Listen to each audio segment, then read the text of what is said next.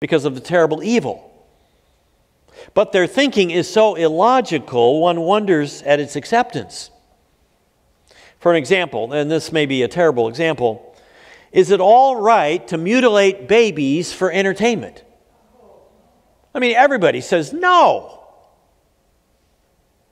But if there is no God and we all just evolved and we're all worthless molecules going nowhere, then who cares when bad thing happens? What would we expect? But since everyone recognizes that some things are wrong, we know that objective moral values do exist. Therefore, God must exist. Do you see what happens? Skeptics present a long list of horrific things, saying these are immoral, therefore there is no God. But to raise these issues as moral issues is to assume a state of affairs evolution cannot afford. So the skeptic denies objective moral values, because to accept such a reality would be to allow for the possibility of God's existence. So they have to conclude that since there is no good, there is no such thing as evil either. Now, can you imagine how that conclusion works? Imagine somebody going to somebody who's lost their first grader in Newtown and saying, you know, what happened at Sandy Hook Elementary School really wasn't evil. I mean, come on, you and I know there's evil and trouble in the world. All Christians, I could say all people, must grapple with the reality of hard times. The Apostle Peter, the unquestioned leader among the 12 disciples of Jesus, addresses this issue in his letter called 1 Peter. If you'd like to turn with me, if you brought your Bible, you can. There are Bibles under all the seats if you want, and it's on page 1221. Writing from Rome sometime around 60 A.D., he wrote to Christians living in the Roman province of Asia, toward the east side of what we know as modern-day Turkey.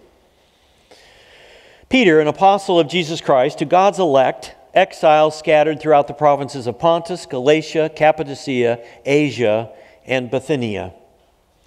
Nero was the emperor of Rome from 54 to 68 A.D., and under his rule, things got worse and worse for Christians. Particularly after 64 A.D., anybody who would not bow down and worship Nero, any Christian was head was chopped off or they were fed to the lions. Well, this treatment in Rome spread to all the provinces throughout the Roman Empire, and Peter is writing to some of these people. Peter tells us in these opening verses that if we are to deal with persecution, suffering, and hard times, we must understand at least three things.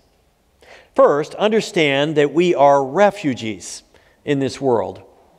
Verse 1, Peter, an apostle of Jesus Christ, to God's elect, exiles scattered throughout the provinces.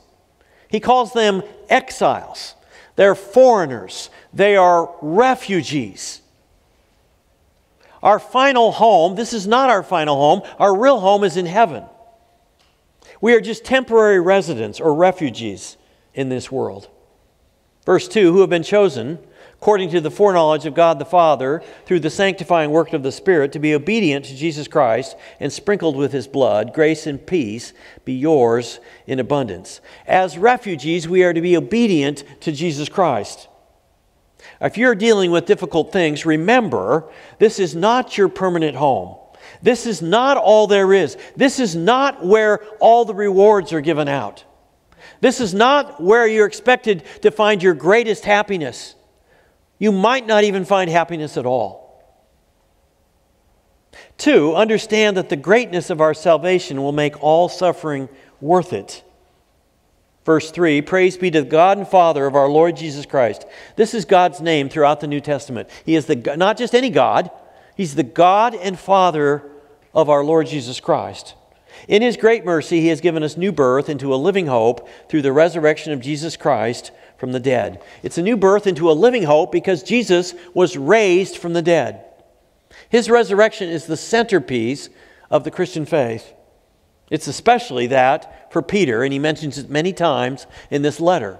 Remember, Peter was the one that Jesus said to on the night of his arrest, "You will deny me 3 times before the night's over." Peter says, "Oh, you can count on me. I won't do that." But sure enough, before the night was over, people had asked him 3 times, "Do you know Jesus?" "No, I don't know who he is." Then when it happened, he was so humiliated. Then when Jesus was crucified, he felt like he was responsible. He had let him down and he was crushed. But then Jesus rose from the dead. He visited Peter. Peter touched him. He cooked breakfast for Peter and he asked him 3 times, "Do you love me?" Giving Peter a chance to do 3 do-overs. And then we read in Acts chapter 2 that Peter and all the disciples were filled with the Holy Spirit, and Peter preached with such power that 3,000 people became believers on one day. What turned it around for Peter? The resurrection. Verse 4, "And into an inheritance that can never perish, spoil or fade. This inheritance is kept in heaven for you." It's an inheritance that can never fade. That makes all the hard times worth it. It's working for an inheritance that cannot be lost. Why spend all your life working for rewards that will only last a few years? Verse 5, "Who through faith are shielded by God's power until the coming of salvation that is ready to be revealed in the last time." The salvation we experience of forgiveness of sins through Christ's death on the cross is only partial. We still face evil, heartbreaks, persecution, and hard times. Our full salvation will be revealed when Jesus comes again. Verse 10, "Concerning this salvation, the prophets who spoke of the grace that was to come to you searched intently and with the greatest care, trying to find out the time and circumstances to which the Spirit of Christ in them was pointing when he predicted the sufferings of the Messiah and the glories that would follow." This salvation, the reconciliation of all human beings to God through Jesus' death on the cross, was so magnificent. This salvation that would they prophesied about a Messiah who would suffer and then attain great glory. They didn't know when this would happen. But it was so great they spent their lifetimes searching for it. Verse 12, "It was revealed to them that they were not serving themselves but you when they spoke of the things that have now been told you by those who have preached the gospel to you by the Holy Spirit sent from heaven. Even angels long to look into these things." The salvation, the reconciliation of us to God is so magnificent that even angels like to talk about it and look into it. If you're not totally excited about your reconciliation with the God of the universe through Jesus Christ, then let the prophets and angels stir your excitement. When you find yourself overwhelmed by the difficulties and hard times you face, fix your mind on the greatness of the salvation you will one day obtain when Jesus comes. Verse 6, "In all this you greatly rejoice, though now for a little while you may have had to suffer grief in all kinds of trials." Peter says, now for a little while, you may have had to suffer. He says the suffering you face here in this life is just for a little while. Compared to eternity, it's a short time. All Christians must grapple with the reality of hard times. To do that, we need to understand that we are refugees in this world. This is not where we get all our happiness, where we should expect all happiness. And we must understand the greatness of the salvation we will one day obtain. And 3, we must understand that suffering tests the genuineness of our faith.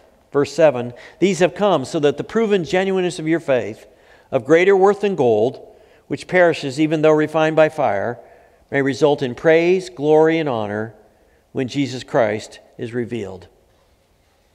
We will never know all the reasons God allows so much evil in this world, allows us to suffer. We might wonder why He doesn't just remove the evil. Why doesn't He protect us from suffering? Here Peter gives us at least one possible reason. He suggests He uses tough times to test our faith. He uses gold as an example. Gold is refined by fire to distinguish it from counterfeits. He says, how much more then should faith which is far more valuable than gold, be tested. Who wants a faith that we abandon as soon as we get sick, or someone dies, or we lose our job, or we face persecution? God wants to test our faith to make it strong. How many Christians do you know that think you think they really have a strong faith?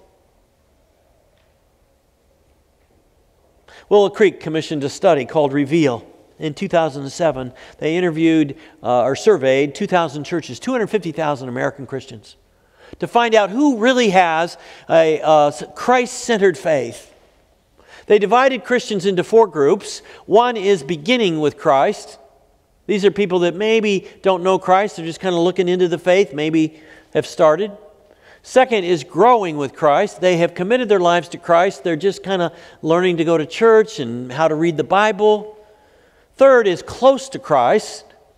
These are people that, maybe been in the faith for a long time. They say, yeah, I'm close to Christ. He's very important to me. And the fourth category was Christ-centered. Their whole life is built around Jesus Christ. He's the reason they live. How many do you think they found were Christ-centered? 11%. That means 9 out of 10 Christians are chugging along on just part of their horsepower. They're saved but not empowered.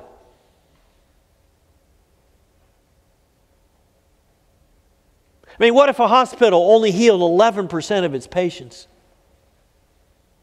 How about a builder who only completed 11% of his houses? How about a football team that only won 11% of their games? How about a school that only graduated 11% of its students? I mean, some serious changes would be made, right? I mean, the church has some serious deficiencies. But we also have a great opportunity. We figure about 2.2 billion people in the world are Christians.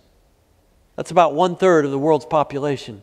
If the survey is right, that would mean about 2 billion of these Christians are only partly powered. They're lukewarm. What if 2 billion Christians got a tune-up? How much more joy would be shared in the world? How much hunger would be eliminated? How many wars would be stopped? How many orphanages would be built?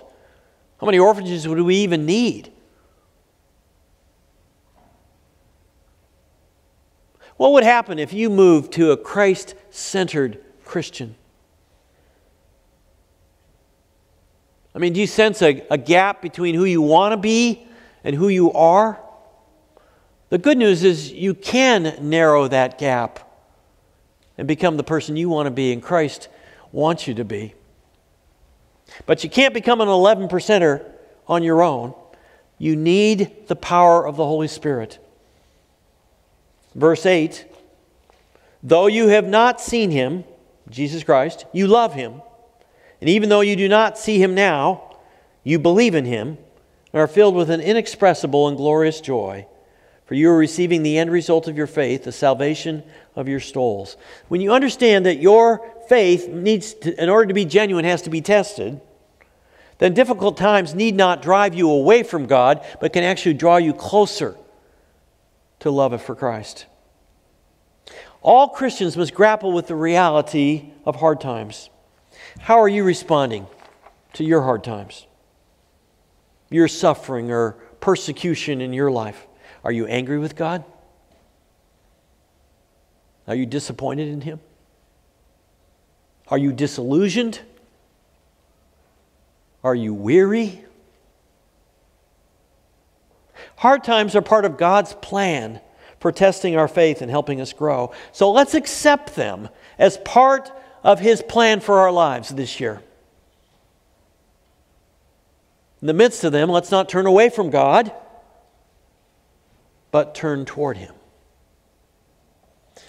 Let's pray. Father, thank you for Peter writing to Christians who are suffering a lot of persecution, probably tougher times than we're having. But I recognize a lot of us are facing all kinds of stuff, and it shakes some of our faith. But I pray for everyone here that we would have a new perspective and realize that suffering is part of God's plan. It's not a surprise. We're looking for it. We expect it. And it would draw us closer to you, not further away. I'd like to give you a minute to pray to God. If you've never committed your life to Jesus Christ, you could just say right now in your prayer, Jesus, I believe you're the Son of God. I believe you died for me and rose again. I'd like you in my life. Would you come in right now? If you've already made that commitment, maybe you want to tell him what you think about the tough times facing you and say, I recognize that they're part of your plan, and I'm going to let them test my faith and draw me closer to you. So everybody pray. I'll give you a minute.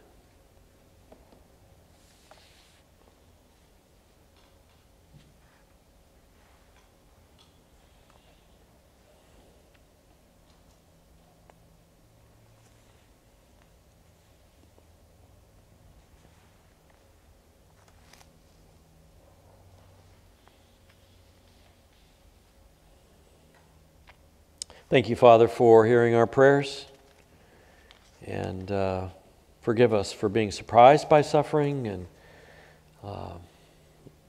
doubting our faith because of the tough things we face, but help us to draw nearer to you and depend on you and your Holy Spirit when we face tough times. In Jesus' name, amen.